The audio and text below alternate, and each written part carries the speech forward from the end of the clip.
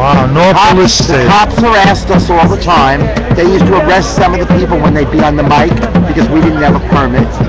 Oh. But we would have, like we have the banners here, this is exactly what we did. We had 9/11 as an inside job. Here. No police state on our banners. Exactly. Here. Yes, here. And we would meet foreign people who were visiting from Europe. We would meet tourists from all over America, and they would all say to us, "We're so happy you're here."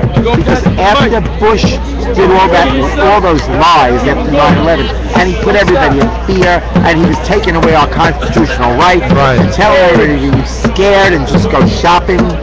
We were here speaking the truth. We were here 3 days a week,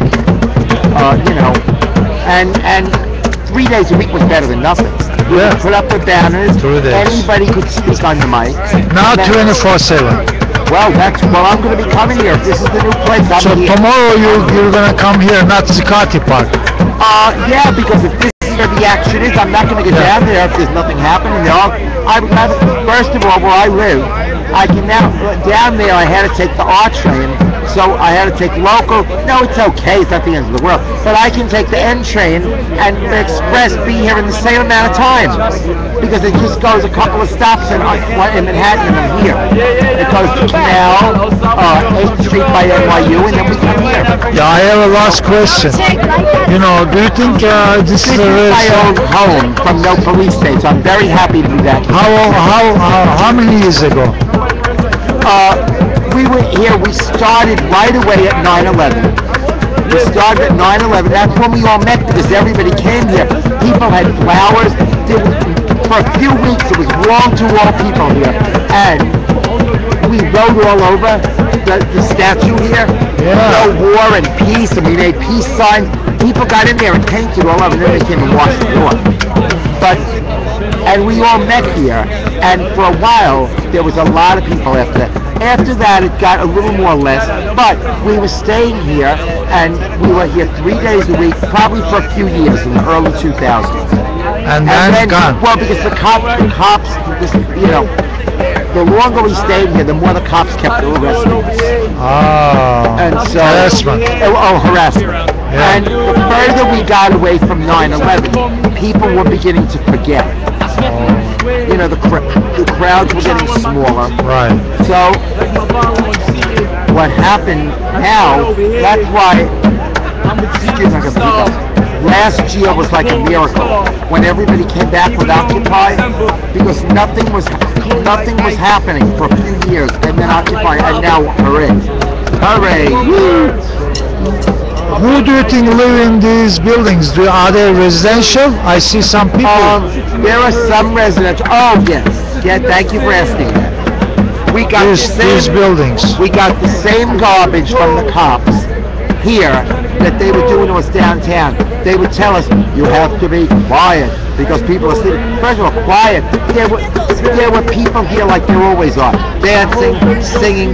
The buses are going by 24/7. The ambulance, the fire truck, everything going by 24/7. But we got a lot of harassment when we had no police state here. But we were here for a while. So some residential buildings. This is like downtown. There are some rich people who live here. They live way up in the sky. They have money. They have good strong windows. They do not hear us. They don't hear us. It's a lot of crap. They don't come and talk to us. No, the cops did. The cops were harassing us, telling us we had a. And these people don't like us. We couldn't have a microphone because it was bothering people. Oh. And we never did the mic check. The mic check is something new. The mic check started at Occupy. Wow. So when we were in no police state. So this mic check is so it was not known to American protesters before. I don't know, but we didn't use it at no police state. No. Well, if someone knew it before, they would tell you. They probably would have told us. It's the first time. So it probably wasn't known before. Yeah. And these people live there, never come and join us? You never think so? Probably not. The rich people are not on our side. And you know what, folks? We don't need the 1%. Right. They don't want us, and we don't need them. You believe them they're really 1%? They're rich enough. They're rich enough. Or at least mentally, they think they are. First of all, rents are pretty expensive in nice neighborhoods like this in Manhattan. Like what? So do you think? I don't know A exactly. family, I don't in an know, but apartment. they ain't cheap. I don't know, thousands of dollars. thousands, okay. And you know, They wouldn't come here, right? To join us. I don't remember anybody. Honestly, the few years I was here, I don't remember anybody coming here and saying to me, "Oh, I live right across the street." No, I don't. And you never We think did so. meet people here from all over the world, But and they not- told us they were shocked we were here because what they heard over in Europe was that everybody loves Bush. And we told them everybody in America does not love Bush.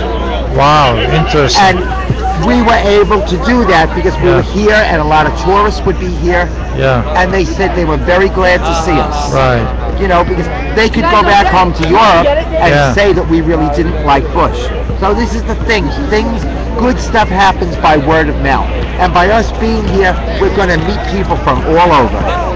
You know? Are you gonna go with the old style word of mouth? Old style what? Word of mouth Oh, that's me. or new Oh, technology? I think I told you, but I'll say it once more. I told you another night. Yeah. Where I live in Bay Ridge, a very conservative, mostly white neighborhood, where they're Republicans and conservatives, and they all wave the flags, and it should be upside down according to the Constitution. But since that's they've Bay destroyed Ridge our is not country. rich area like these buildings. Yeah. Well, there are very rich areas in Bay Ridge, Wow. and there are also a lot of people like firemen and cops that make a decent living. They have houses. You don't find many people like me out there. Well, No. in sociology, that's called lower middle class, right? Oh, you know what? This is a Maybe- higher middle class. Okay, well, this would be upper, yes. Upper. But this is why we have to try somehow to get, I don't know about cops or even firemen, but somehow we have to try to get through to middle class, blue collar people like them. Because I used to be a member of a truth about 9/11. We used to Truth, meet yeah. down in St. Mark's, and we don't meet Right. anymore. But we're all still around, and we still do preach that when we can. I write it on my shirts and everything. Yeah, this is a perfect place, huh? Yeah, exactly. Yeah. But So middle class. So you think that? thank you for saying yeah. that. Excuse me. Yeah. Before I forget it. Yeah. The organizer down there, Les was his name, used to say, if we can get middle class white people to believe their government would kill them, Right. the whole 9/11 movement would grow. Yeah. And I came from a fire department, my family, my brother, my father, background. My brother is retired, my father's dead. My brother is now in Homeland Security in Florida, like a lot of firemen and cops. And they don't get it. They think we're terrorists. Yeah, hi. Okay, how are you? Oh, you got up here. I went to Foley, I didn't see it. I walked all over, went to the atrium. Anyway, I'll see you later. Yeah. I was just telling someone how hard it was to find this. That was one of the two guys that was down in the park tonight besides me, and he followed me to Foley Square, and he finally came up here, so I'm glad that he came up here too. So I have to say, folks, I think there is a guy, or there's somebody that's talking to us. Something made me say, don't go home, try Union Square. And I did, and whoever led me here, I'm very happy. Are you gonna So, stay here a long time now? This I'll stay today? as long as I can tonight, and I'll be coming back every day. Wow. I'm not going to stay overnight, but I'll come back. But you're not gonna go back to Jakarta unless there is. As much as I'm young and experienced, tough Yeah. for my age, Yeah. most of these kids are half my age. Yeah. So I'm allowed to go home once in a while. You're not gonna sleep here, though. Oh, no.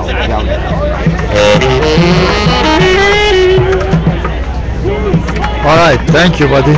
Oh, thank you. If I get a chance to talk, I never stop. That's why I have no voice left. I got no voice. Ha! You didn't want. I've been yelling for 3 days. Oh, that's why. Not talking Oh, to I camera. told you before, I was yelling at the cops all afternoon. That's because why. they were going after our books. Oh.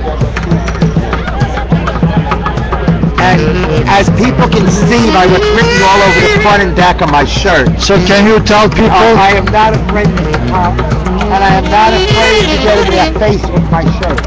So They all know me by Can you tell me what's written here? Police state, right? yes. No police state, right? Well, that's what our group was called. But we meant here for it for a few years. Yeah. Cops are 1% And I slaves. still Yeah. believe no police state. So actually, cops are 99, but they are slaves. Yeah, thank you. I added that because I do not believe they are the 1%, but I do believe they are slaves for the 1%. Yeah. Yeah, like we're slaves too, but we're fighting slaves. Thank you. There were always slaves that Yeah. fought, like in this country, slaves that fought to get away with the Underground Railroad. Right. Okay? So And there are house slaves. we know that we're slaves and we're fighting back. Right. See, that's the difference. Exactly. So they're fighting for the 1%. We're fighting Yes. the slavery. What people used to say back in slavery time, the people that don't get involved were the house Negroes. Right. They had the better positions, they got better clothing, they dressed up because they were cooking in the house for the Right. family, the rich white bastards, pardon Right. French. Anyway, I shouldn't say French, there's nothing wrong with French. So whatever. Listen, I love the French people, and as I said before, we had two bagpipers that came down to Liberty Park the other night, St. Patrick's night, playing bagpipes, and the cops stopped them right away and said, no noise at 11 o'clock. Now you know, a Saturday night, St. Patrick's, there were bagpipes blasting all over the city, but we couldn't have them in Liberty Park. So they're full of it. Welcome to democracy. These were foreign tourists that were nice enough to come to Liberty Park to occupy and bring us the bagpipes. And this is how they were welcomed by our fascist NYPD, which is a disgrace. And Bloomberg, if your friends are, is it, you're out now? No, I'm on. Bloomberg, if you hear from all your spies that are watching this right now, you have a nerve to treat foreign tourists. They are a lot of money they bring to the city, and you say you like them. These men that paraded in the St. Patrick's Day parade were trying to bring music to Occupy, had their bagpipes destroyed. They are going to go home to France and badmouth you and your NYPD fascist Gestapo unit all over Europe. One person will tell another and another. So Bloomberg, I call you Bloom Turd, and Bloomberg, I was at the all-inclusive, gay-inclusive St. Patrick's Day parade last Saturday in Woodside, Queens, and I'm the one that got in front of you at the stage and booed you and told you stop destroying Occupy Wall Street. So I'm here, and you little piece of crap, I'm not afraid of you. What he said. I hope you hear this. What he said. He didn't say anything. He just waited till I stopped, that's all. And I wasn't going to call. I wanted to let him know that I was representing Occupy. And then I just got in line for the march. I wasn't there to get arrested. I was there to march. And by the way, I marched with the